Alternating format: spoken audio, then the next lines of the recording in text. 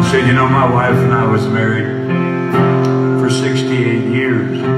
She died 3 years ago. I wake up every morning thinking she's going to be down there cooking my breakfast for me, but she's not there. And every night when I go to bed, I think she's going to be laying there waiting on me.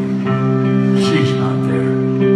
And after a couple of years, my children talked me into dating other women, but it just didn't seem to work for me.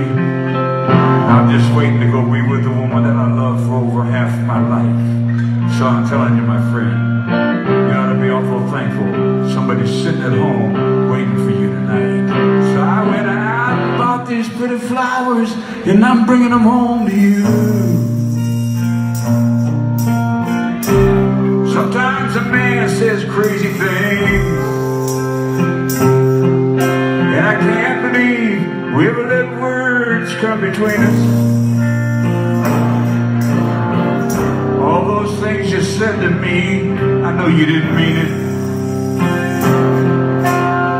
So I just came back to ask you if you want to try it one more time.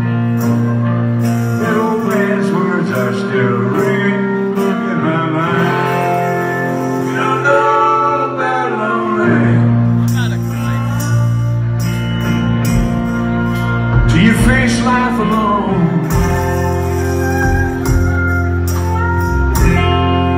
You don't know about sadness